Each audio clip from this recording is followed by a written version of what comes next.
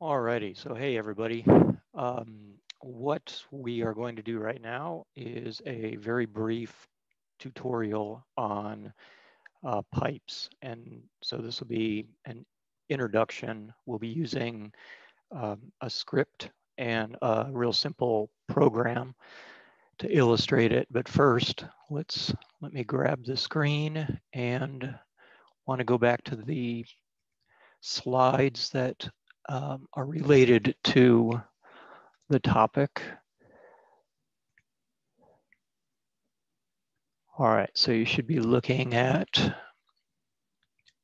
page 1 of 10 of this overview slides that it talks about inter-process communications. And so briefly, I'll go through the first introductory slides, and then we'll hone in on the slides that are associated with what we're actually going to do on our VM. So, inter-process communications is all about processes, which are abstractions for the programs that are running on the computer to be able to communicate. So the figure illustrates on the left two processes communicating through one method, which is through a file. The second method shown in the middle, the two processes are connected through what's called shared info in that figure, but that is the pipe example. And then the third on the right is the two processes are communicating via shared memory. And the purpose of this figure is really to show where the data that is being exchanged is located at on the system. So on the left with files, the data is located in a file. With a pipe, the data is located in a data area that's managed by the kernel or the operating system. And the way Linux has implemented pipes, it uses a file system abstraction sort of internally. So the pipe is actually going to be located on memory that is maintained by the kernel, but using a file system abstraction. But effectively, it's the same as stating that the memory is managed by the operating system, by the kernel. And then on the right, the memory is actually user space. And so that makes the shared memory IPC the most efficient. Okay, so moving on, this is talking about what Linux actually supports, half duplex pipes. And so now we'll state some terminology. So when we talk about pipes, there's two types. And so we'll identify them as named and unnamed. And we also need to know the keyword of related or unrelated processes. So two processes that are related have a inheritance association with them. So for example, a program forks a child process. Those are two processes that are related. Related processes can use unnamed pipes. And then the alternative is processes that are unrelated. So that would be, for example, if we have two different programs on the same system, those programs are in processes that are unrelated, or we can have two instances of the same program that would be equivalent to two unrelated processes. And unrelated process communication, it can use named pipes as one of its IPC mechanisms, and other mechanisms that are appropriate for unrelated processes would be Unix domain sockets and also sockets. All right, so this page is illustrating the notion of a pipeline. And so the example here is, let's say that we type the command who, pipe the output into what's called a filter. So the sort is going to accept the input or the output from the first program in the pipeline.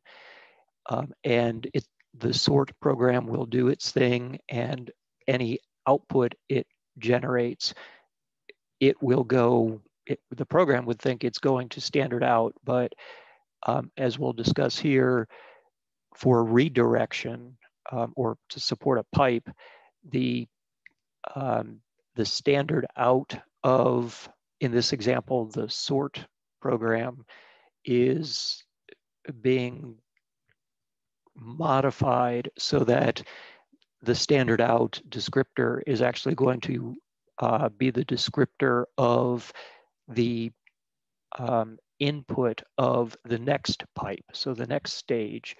So the sort program is the writer, and then WC, another program, its standard in is going to be replaced by the output descriptor of that second pipe. And I'll skip going through this code here because we have other examples that we'll step through. Okay, so an example, the simplest example here is a one-way pipe. And this might actually be similar to the scenario if we were to redirect the output of one command to like a file, for example. So here the example talks about a program. So a parent process is going to create a pipe, and it then will create or fork a child process. So the pipe that is created there, and this will be clearer when we look at the example program that we're going to dig into, but the pipe command is being passed a pointer to a struct that's going to hold two descriptors. Okay, so the pipe command basically fills in the caller's array of integers, two integers, with the read and the write descriptors for that pipe. And then the program is going to use the dupe2 call, which we'll look at here shortly, to do the what I went over on the previous slide, where the standard out of the parent is going to be replaced by the input descriptor of the pipe, and on the child process, the standard in is going to be replaced by the output descriptor of the pipe. Okay, and so this is the code that does that. Simple ex.c. We see the program when we start. This would be the parent process, and it initializes, note the pipe fd variable. So that's an array of two integers. So we'll access that via index 0 and 1 for the input and output descriptors. The parent process creates the pipe and then it creates the child process. So in this block of code, if the return on the fork is a 0, then we know that it is the child process that is running. And so we're going to have the child process loop, and it'll be the reader of the pipe. And so basically, as you can see, when it gets data from the pipe, it's going to just write that data out to standard out. And then at the end of that loop, so the loop will break when the pipe is empty.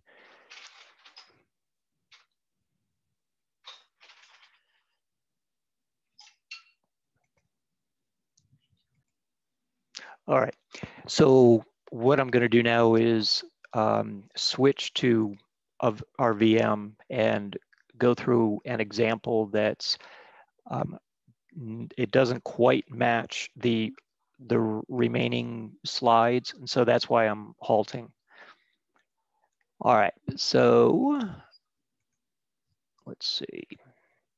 Okay, if you do a JIT pull, you will see, let me get to the base. The directories is going to be a little bit different on my machine from yours, but it will pick up at,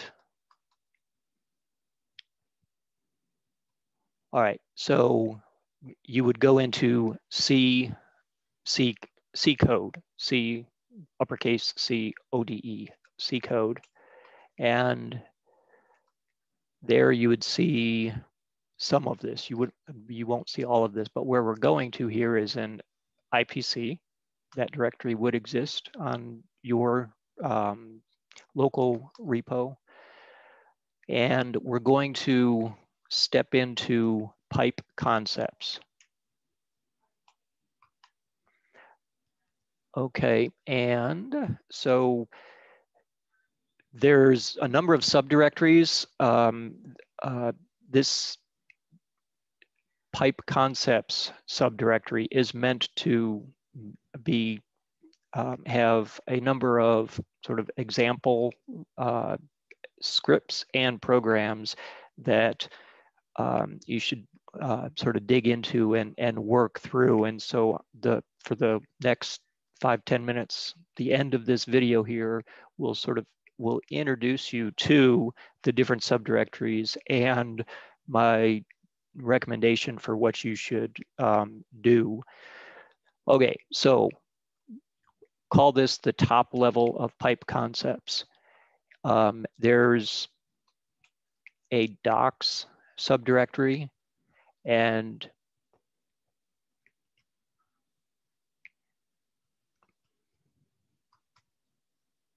okay, and so in the docs subdirectory, there's two further subdirectories, 1604 and 1804. So I have a number of output from man pages that is related to pipes and some of the system calls that we're going to be doing. And this particular VM, which I'm using, happens to be a Ubuntu 1604. The documentation, the man pages there may be some changes when compared between 1604 and 1804. So that's why there's the two directories. And I actually have not yet created the pages for 1804. So we're going to stick with 1604. And I'm fairly confident that for the things that we're going to look at, there's not going to be any changes because much of this has not changed for 20 years. All right, so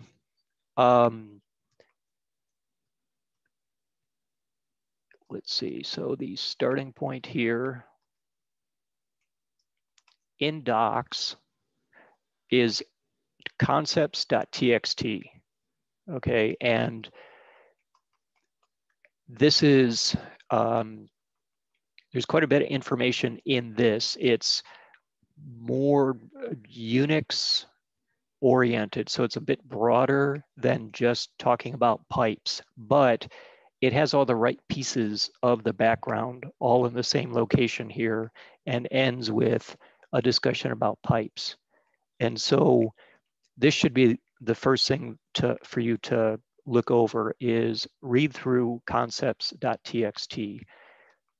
And I'll likely come back to this, but for right now, we're going to continue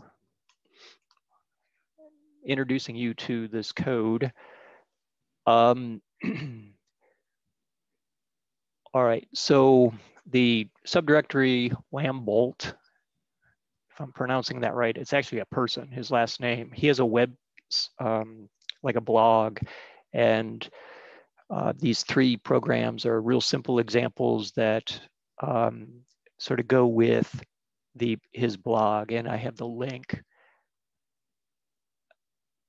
for the right place to look at in each of the programs. So there's a header, and that gives you the link for his explanation of the code. This code we're not going to step into this code in this video, but it's very straightforward, and other code examples that we're going to look at will be similar. Okay, where we are going to go for this video is learning exercise. And so there's an exercise.txt, that's what we're going to work through. And then there's the code that is associated with this exercise. So first we're going to use scripts, bash scripts, and work with sort of the easiest pipe to work with, a named pipe. And so we're going to have one script is going to be the reader, and the other script is going to be the writer. And they're going to communicate over a named pipe. So that's sort of example one. Then there's different scenarios. So we have a program called reader FIFO.c. So in that scenario, the reader FIFO is a real simple program. It does pretty much not quite what the reader pipe shell script does, but it's very similar. And so let me step into that program. Haven't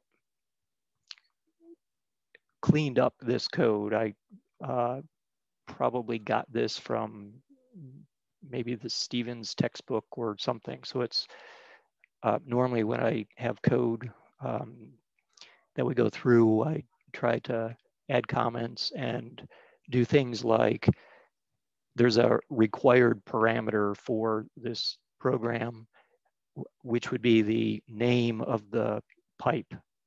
And so notice that in main, we don't do a check to see if we got at least one argument, a parameter. And so that's bad, right? But this program, so the program parameter is going to be the name of a pipe. And the name of the pipe that we're going to use for this example here is, let's just call it test pipe, T-E-S-T-P-I-P-E. And so we pass that name to this program. It does an open. So this program would run after the pipe has been created. So it does an open, gets the descriptor, and is going to be, enters a loop where it's going to read from the pipe using where the pipe is mapped to the FD descriptor until the pipe goes away. Okay, and so let me basically just walk through the exercise.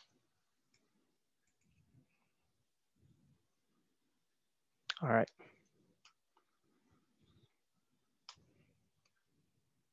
Okay, so 4 parts to this. There's no submission associated with this. This is just totally up to you to work through this. So part 1 is learn about pipes, and I walk you through sort of which man pages to look at. And then I point you to the docs directory, and I should actually include here read concepts.txt.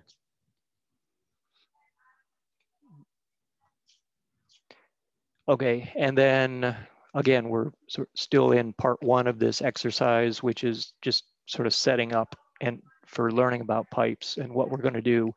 The pipe that we're going to use is a named pipe, and the command to create a named pipe from a command line is make FIFO. From a program, the command is FIFO, or the system call is FIFO. So first, let's follow these directions. So part 2, basically we're going to, what I'm asking you to do here is create a temporary working directory so that we can run the scripts and the programs. And so what I'm going to do here is, okay, so located in that directory, learning exercise, I created a subdirectory called temp and another subdirectory called pipe test. When I'm done, I'm just going to delete that tree, temp and pipe test. So we're in pipe test, and I've copied from the 2 levels up all of this stuff. And so it's first step for you is to create the subdirectories, copy the script and that .c into your temp directory. And now, so again, let's see which, so we're in part 2 of this 4-part exercise. Okay, so this is using a named pipe.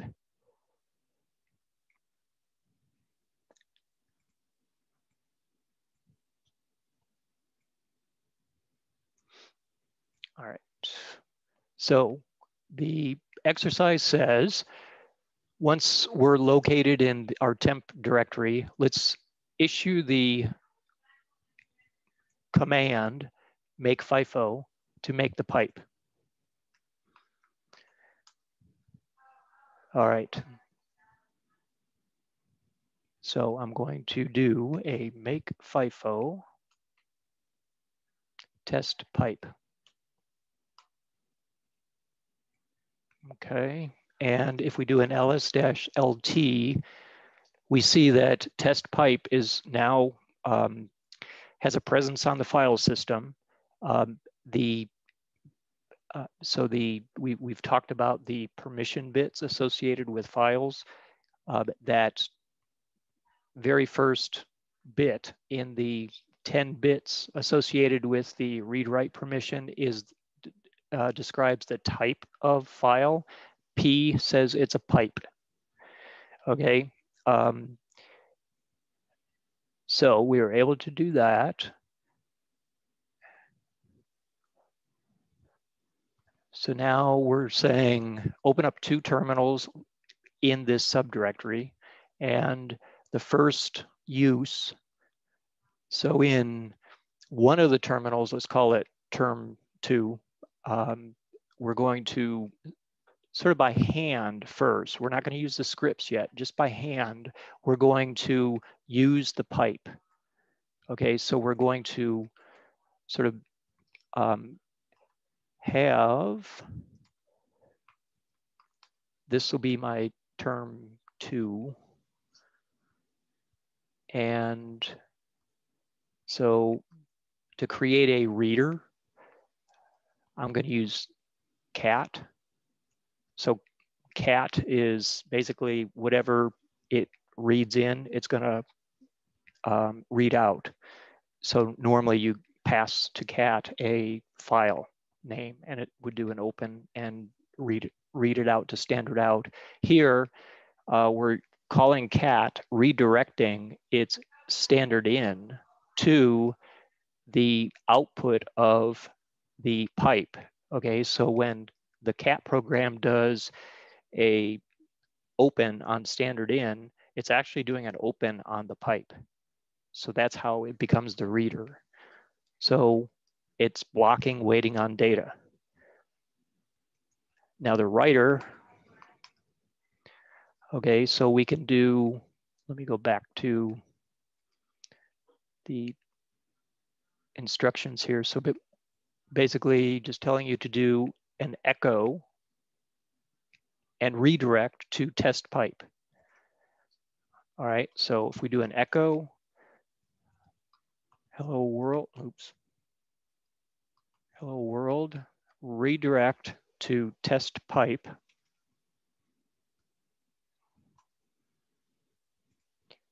We see that cat gets that data. And there's a end of line termination, which causes cat to quit. So that's what we should see. So next, so now we're on to part 3. So now we're going to sort of repeat that reader-writer illustration using a named pipe, and but now we're going to use the scripts. Okay, and so these steps basically are very similar to what we did by hand. So I'll have this term 2, the top terminal, be the reader. But let's first take a look at that script. Okay, so again, we haven't done a lot of talking about bash syntax and that kind of thing, but this script is fairly straightforward. It's very, very brief. So this line here is, we could comment it out, but if we keep it in, it actually gives us some, that's basically debug information. So it tells bash to give us, sort of puts it into a verbose mode, and it gives some interesting output. So that's what the setx-x is doing. We basically hard code the name of the pipe in this script. So the pipe name is going to be test pipe. And okay, this is more just sort of in general. If you, in a bash script, if you want to do a test, so an if, you would do the if, so this is commented out right now. It's more for documentation purposes. If, and then open bracket, close bracket. So basically that's a test. It's either true or false, the contents. So it's asking what bash is, it's going to treat that -f space with the name of a file. It's basically asking if that file exists. And if it's true, that's good, take some action. If it's false, that's means it wasn't there. And so, for example, we actually do that with this. So this is an example of what we just talked through. We're going to say if now the test that we're going to do on the file is it a pipe? That -p, that's what the test operation is. Is it a pipe? Does it exist?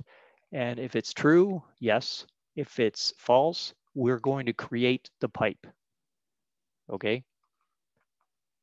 So by the time we get into this while loop, the pipe should exist. And again, this is the reader. So it's just going to loop and read from the pipe. And this is how you would do that in Bash. So read is equivalent to a C read line or get character. And it's getting that input, it's redirecting.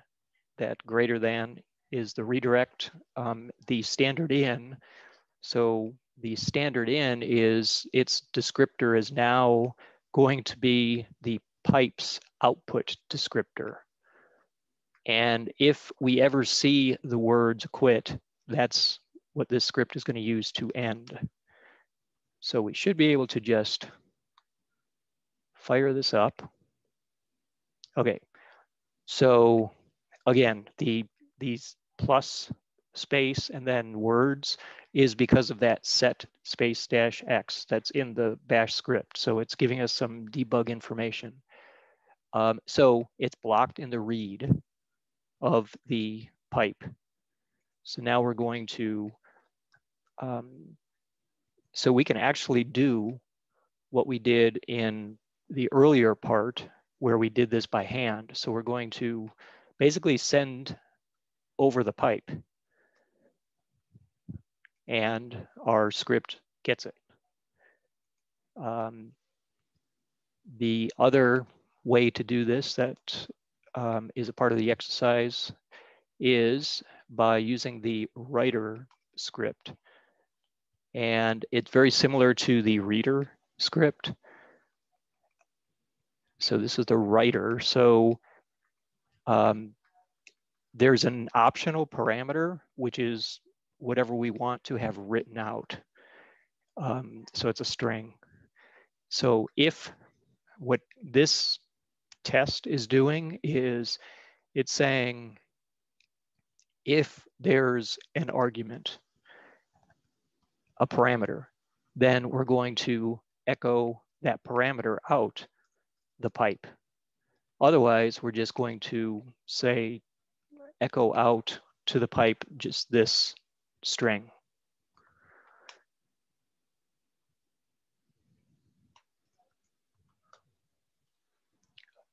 All right, so we're going to run it without parameters. And this is the data read from the reader, right? Okay, and now we're going to try and issue or send a quit to the reader. And we could do this two ways. We could use this script, or we can just echo quit and redirect out the pipe. I'll use this script because I want to make sure it works. So writer pipe, if we do quit, and it quits. Okay, so we're almost done here. Back to the write-up. All right, the final part is now, again, we're in the same directory. We don't have to change anywhere. Everything we need for this final part is here. We're going to use a program that we mentioned before, reader FIFO.c. So this program you can build just by doing GCC reader FIFO.c and a.out.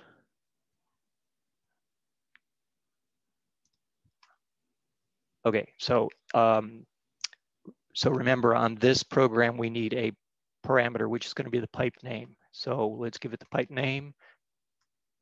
Okay. So the reader is set, and again, for a writer, we could do it multiple ways. If we had a program that did a it opened the pipe and did a write. That's one way. So I don't have the right side of the program, but what we will do is we can use the writer pipe script, or we could just do this by hand to generate data. So let's first do generate data by hand over the pipe, redirect the echo. So standard out is redirected to standard in of the pipe. It's going to send it, and our program received it. And we can also, let's see, we can also invoke our writer script just with no parameters, and it'll send that canned message. And then finally, I'll just say echo quit, redirect to test pipe. And okay, so this is because this program is not exactly the same as the reader script, which I will try to add that to this program, but for right now, that is correct. It's not looking for the quit to terminate. And we could send a signal to this to basically close the pipe. And I'll just do a Control-C. Okay, so to summarize, this sort of tutorial here was meant to introduce you to pipes with a little bit of discussion from the lecture slides, and then a little bit of hands-on work with our VM, mostly involving command line stuff.